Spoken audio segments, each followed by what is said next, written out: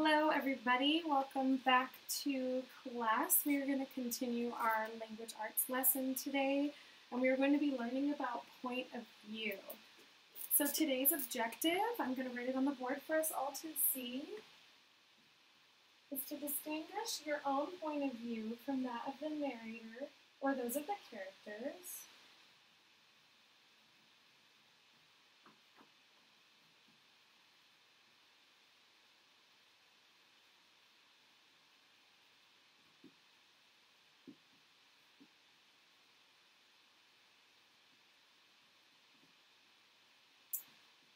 Also, another objective we're going to have today is to identify the speaker or narrator in the selection.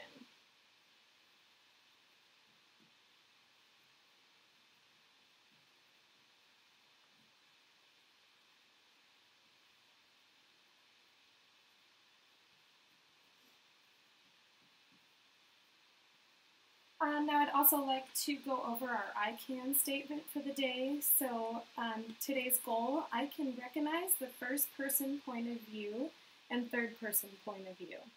I can use text evidence to help recognize the point of view, to determine who is telling the story. So what we first need to go over is, what is point of view? Point of view is who is narrating the story or who is telling the story. I'm going to use POV for point of view. So this is who is telling the story.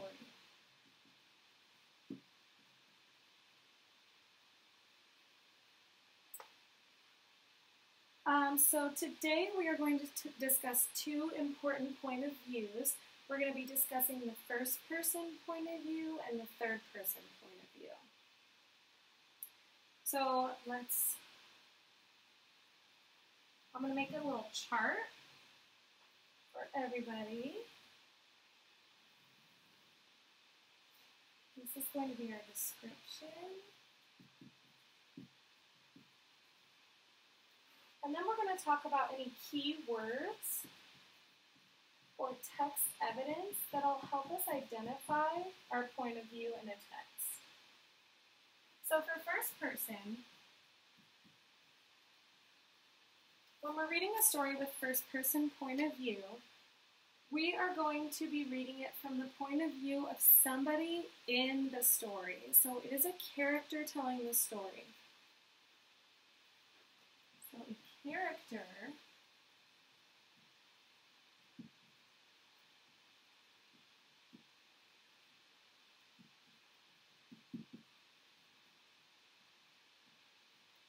Anybody have any questions so far? No? Okay, awesome. So a few keywords that we can look at in our text that will help us identify the first person point of view. We're going to have I, me, my, our, us, I'm. Let's see if there's any more. We. So anytime that we see any of these words in a text, it's a good indicator that we're reading something from the first person point of view. The other point of view that we're going to go over today is third person. When we read a story from the third person point of view, the narrator who is telling the story is not a part of the story at all. So it's the opposite of first person, where we have a character who's in the story. The narrator is not a part of the story.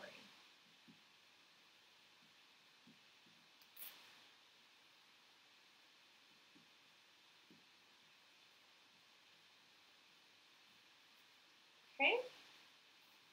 Now some keywords and text evidence that'll help us identify the third person in any of our stories. Some of these keywords might be he, she, they, their, them.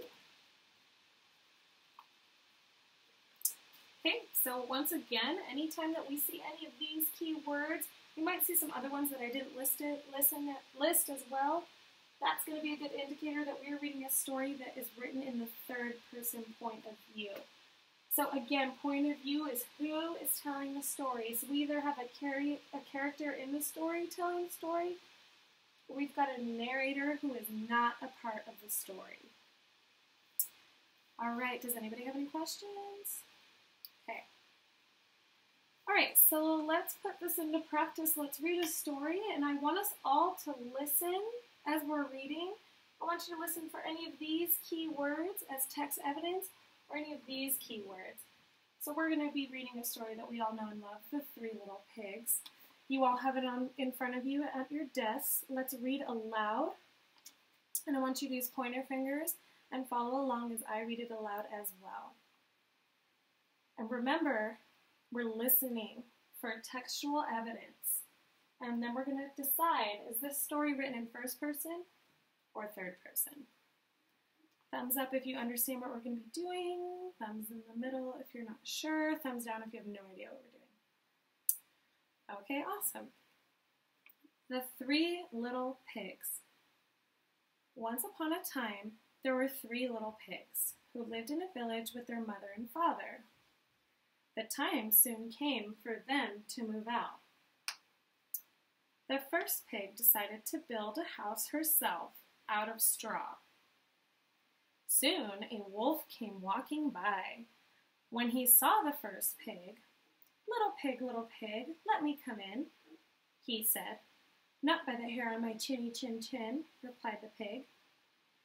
"Then I'll huff and I'll puff and I'll blow your house down," growled the wolf. And he began to blow so hard that the straw blew away. So let's stop there. Now I want us to see, did we find any text evidence that'll let us know, is a character in the story telling the story, or is the narrator not a part of the story? So we have, I want you to look at the second line, who lived in a village with their mother and father. So we've got their right here. The time soon came for them to move out. And then the bottom of the second paragraph, we have when he saw the first pig. So based off of our text evidence from this passage, I think it's safe to say that we are reading from the third person point of view. The person narrating the story is not a part of the story at all. He's completely out of the story. However, I want you to turn that paper, and we have another version of the Three Little Pigs. So again, I want everyone following along, reading out loud with me.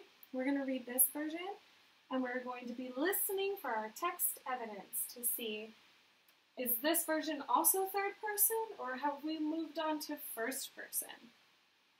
Okay. Everybody knows the story of the Three Little Pigs, or at least they think they do, but I'll let you in on a little secret. Nobody knows the real story, because nobody has ever heard my side of the story. I'm the wolf, Alexander T. Wolf. You can call me Al. I don't know how this whole big bad wolf thing got started, but it's all wrong. Maybe it's because of our diet. Hey, it's not my fault if wolves eat cute little animals like bunnies and sheep and pigs. That's just the way we are. If cheeseburgers were cute, folks would probably think you were big and bad too.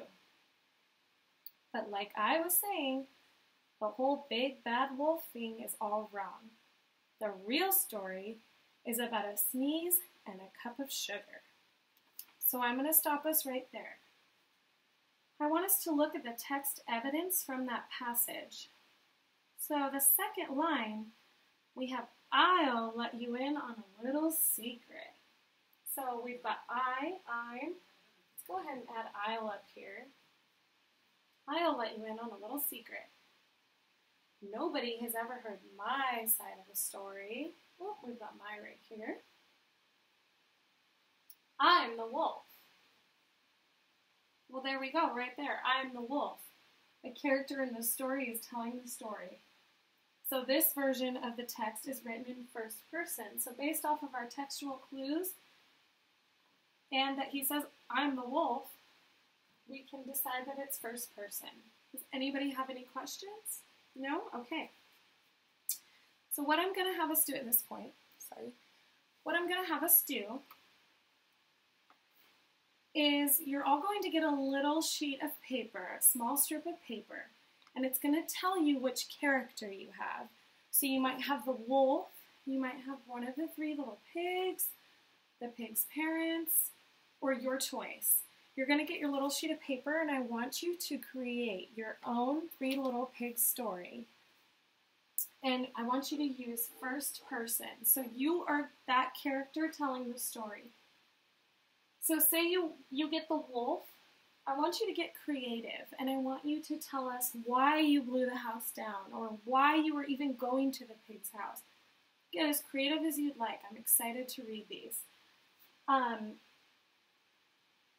Does anybody have any questions at this point what we are doing?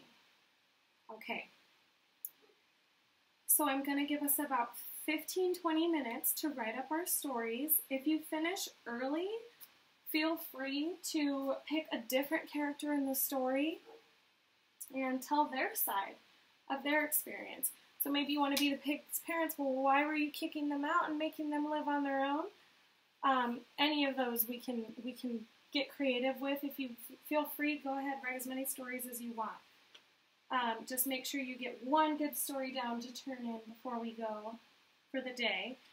And our exit ticket is I would like you to tell me a key word for either the first person or the second person.